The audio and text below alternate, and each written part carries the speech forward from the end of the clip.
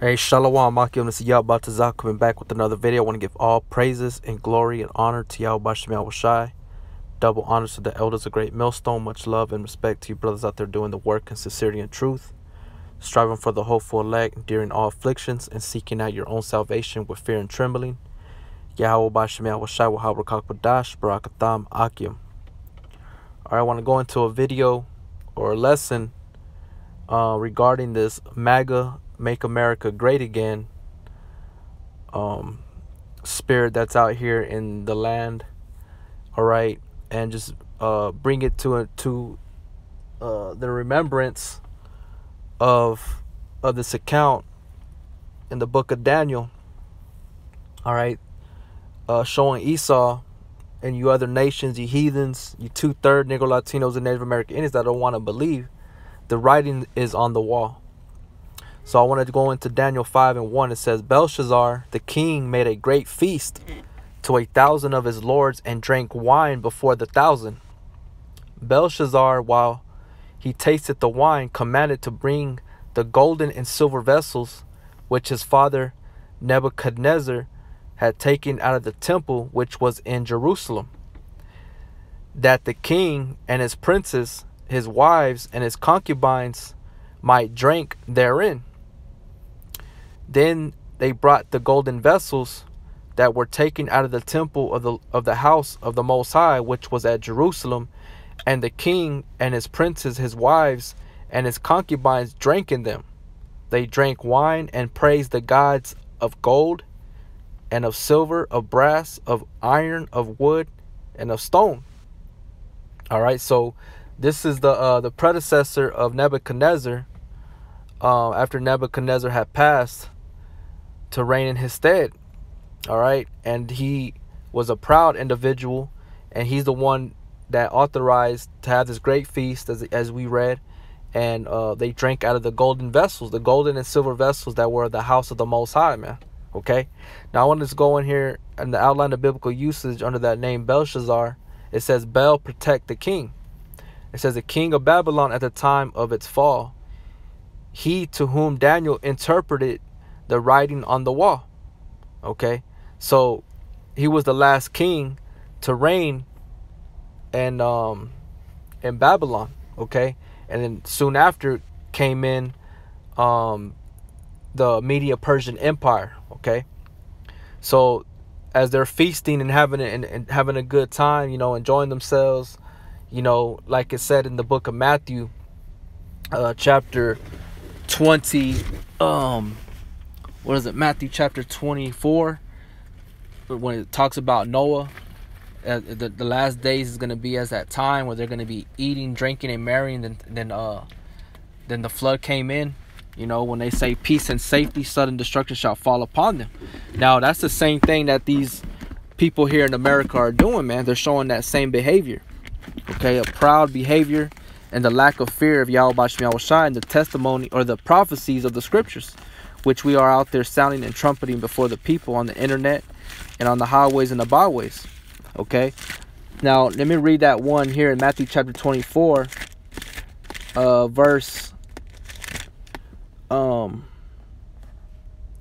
Matthew 24 and verse 37. But as the days of Noah were, so shall also the coming of the Son of Man be.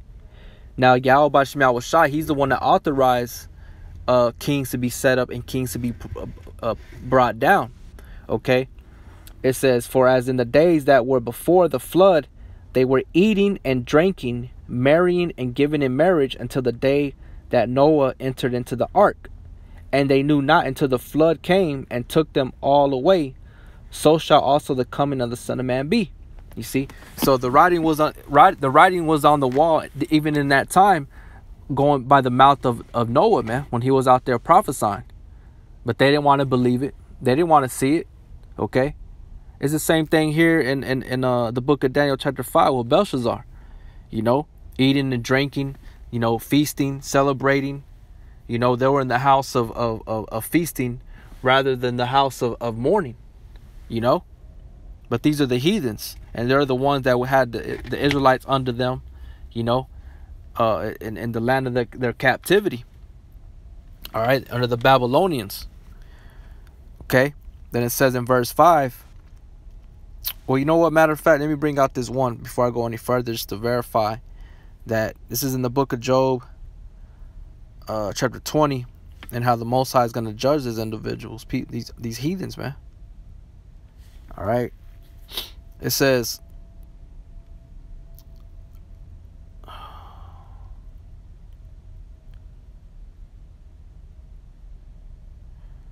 this is Job 20 and 18. That which he labored for shall he restore, and shall not swallow it down. According to his substance shall the restitution be, and he shall not rejoice therein. Because he hath oppressed and hath forsaken the poor, because he hath violently taken away an house which he builded not. Surely he shall not feel quietness in his belly. He shall not save of that which he desired. There shall none of his meat be left. Therefore shall no man look for his goods. In the fullness of his sufficiency he shall be in straits. Every hand on the wicked shall come upon him. When he is about to fill his belly, Yahweh shall cast the fury of his wrath upon him, and shall rain upon him while he is eating. Okay, so we know us brothers use the scripture according to Esau and his new world order, the RFID chip, and everything that he's gonna try to fulfill here in the last days. Well, I'm using this particular scripture to back me up on what I'm gonna say, or what I'm trying to convey to you about how here in America they're trying to make America great again. You know, they think they're gonna eat to the full. You know, they're gonna be satisfied, and their accomplishments and things of that nature, man, their achievements. But really, how about Shemyahushua is gonna stop it, as he did here with Belshazzar. Okay, he was the last king. He had this proud attitude. He thought he had it all. He was finally on the throne. You know, so going over here to verse 5, it says, "In the same hour came forth fingers of a man's hand, and wrote over against the candlestick upon the plaster of the wall of the king's palace. And the king saw the part of the hand that wrote." So a hand appeared out of nowhere. "Then the king's countenance was changed, and his thoughts troubled him." You see, so that the joints of his loins were loosed, and his knees smote one against another. So this man saw a hand that appeared out of nowhere, out of thin air, and wrote upon the plaster of the wall. Okay, and it said his countenance changed. Man, he went from being proud to fear, overshadowing his you know, his countenance was in great fear. And it said in his thoughts troubled, he was anxious, anxiety was rushing through him, all forms of emotions, so that the joints of his loins were loose. He probably pissed himself, shitted on himself probably, and his knees smote one against another. He was rattling, man. He was stirred up from what he saw. Okay, it's just like these people out here. They're about to go through that same. They're about to go through the same emotion when they start seeing certain things play out, man. All right, because the writing's already on the wall. Okay. So it says the king, verse 7, the king cried out to bring in the astrologers, the Chaldeans, and the soothsayers.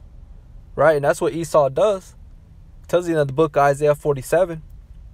All right, they're forgers of liars. Their physicians are of no profit. They can't heal Babylon. They're not. You can't make America great again, man. America's done. All right, great Babylon is fallen. It's fallen. All right, you can summon up demons. You can do whatever you want. You can create technology. You whatever you desire, whatever you want to do, Esau. But you can't make this thing to continue any further. The Most High set the bounds, man. Just like he did with this kingdom, the Babylonians, and he ushered in the new king. A rulership was a Medo-Persian Empire. Verse 7. And the king spake and said to the wise men of Babylon, whosoever shall read this writing and show me the interpretation thereof shall be clothed with scarlet and have a chain of gold about his neck, and shall be the third ruler in the kingdom. All right. So going down, they summoned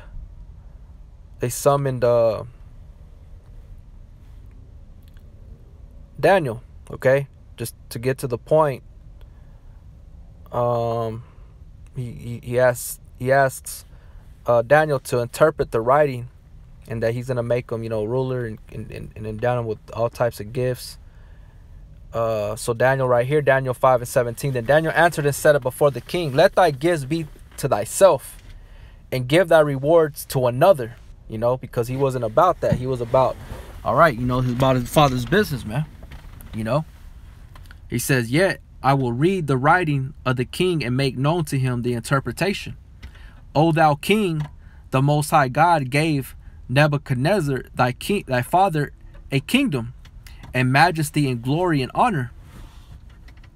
And for the majesty that he gave him, all people, nations, and languages trembled and feared before him, whom he slew, and he would have kept alive, and whom he set up, and whom he put down. Okay, so Nebuchadnezzar had all this power, man. But when his heart was lifted up, and his mind hardened in pride, he was disposed from his kingly throne, and they took his glory from him. All right, the Yahweh Shema Shai turned him into a creature, basically, man.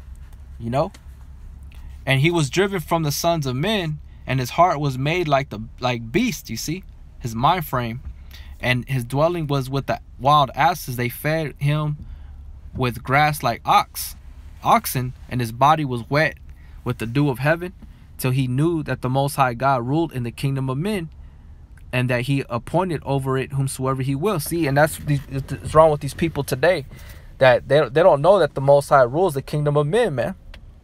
Okay, they're vain. All right, truly all men are vain.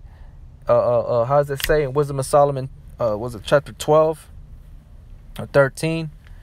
Truly all men are ignorant of the Most High, man. They don't know Yahweh Shem Yahweh Shai.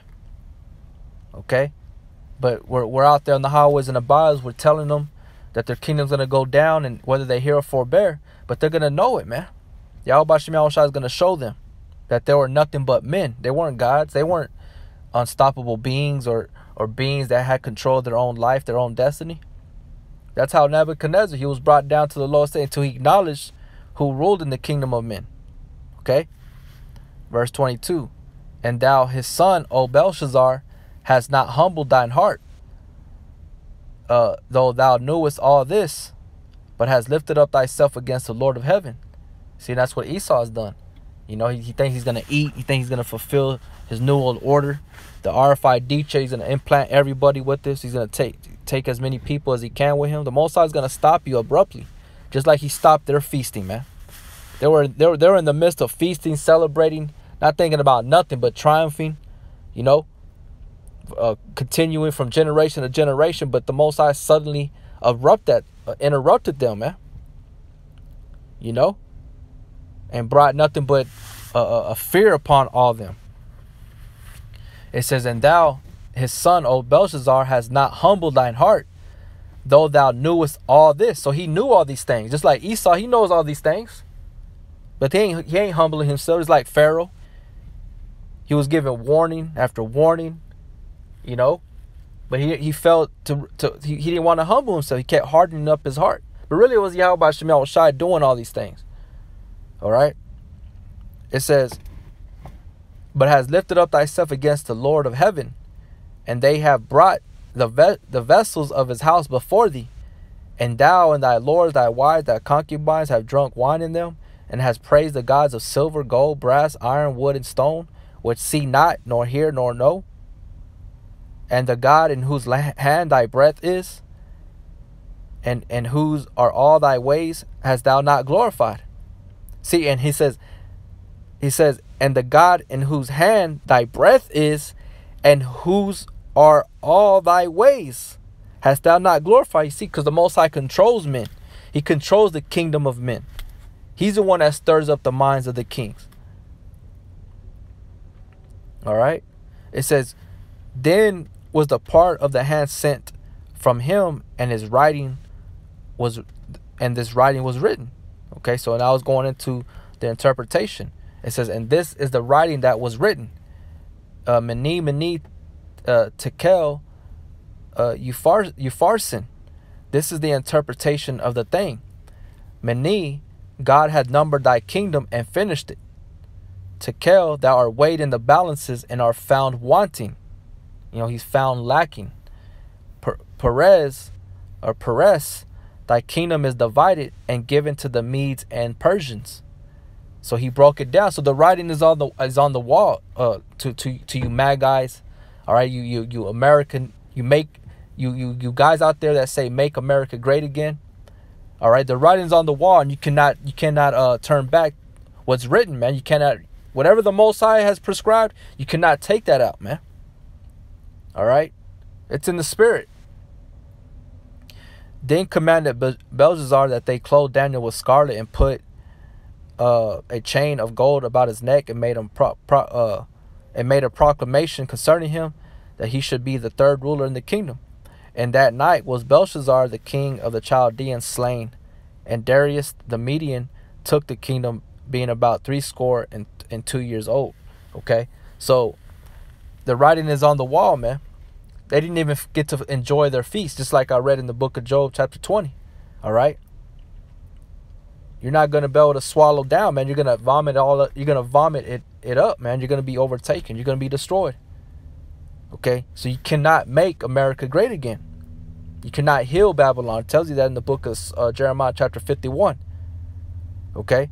So it says, Mene, Yahweh had numbered thy kingdom and finished it. So that meaning that the time for the Babylonians ruling the earth has come to an end. Tekel, thou art weighed in the balances and are found wanting, meaning that the Lord has, the sins of Babylon have risen up, and now you're found wanting. You have to pay that. You're in debt. You haven't paid nothing. You're lacking. Perez, thy kingdom is divided and given to the Medes and the Persians. So it's like we read all the time talking about America. A kingdom cannot stand that is divided against itself. All right, it's the same thing. The kingdom is divided and given to the Medes and the Persians, man. There was people there in that kingdom, the Babylonians, that were divided against themselves as well, and planning, how to overthrow the Belshazzar, the king of Babylon, to have the new rulers to come in and rule, so they can have a higher seat. So everything is written for our learning, man. Let's go to the book of Job, chapter 14, 5 says, seeing his days are determined, the number of his months are with thee, thou hast appointed his bounds that he cannot pass. And that's exactly what we're reading. Okay, America falls under that same prophecy, that same example. All right, America's been weighed in the balance. She's found wanting. The kingdom is divided. We all see that.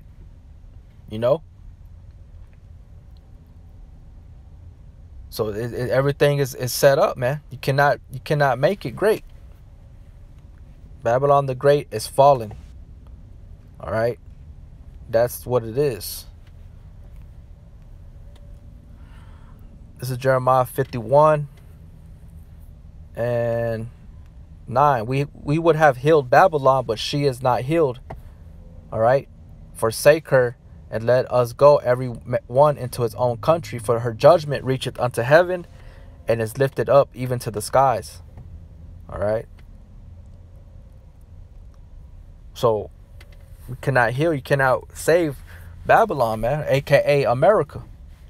America is destined to be destroyed. Okay, triumphing of the wicked is short. All right, there's nothing you can do it. There's nothing you can do about it, man.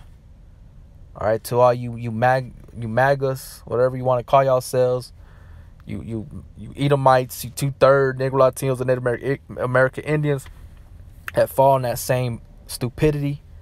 Okay, make America great again. It's not going to happen, man. It's prophesied in the scriptures. Yahweh Bashim Yahushai, he said it. All right. It's not something we're making up on our own, man. This is Revelations 18:1. And after these things, I saw another angel. See, it's not man, it's an angel, it's the spirits. All right? It's the watchers. Ultimately, it's Yahweh Bashem Yahushua. Come down from heaven, having great power, and the earth was lightened with his glory. And he cried mightily with a strong voice, saying, Babylon the great is fallen, and has become the habitation of devils, and the hold of every foul spirit, and the cage of every unclean and hateful bird. You see? So it's nothing that we said. It's everything it's a prophecy, man. It's a prophecy. Okay? That's why the Lord says that he threatens. He's the one that's saying all these things. You know? So America will not be made great again. So with that,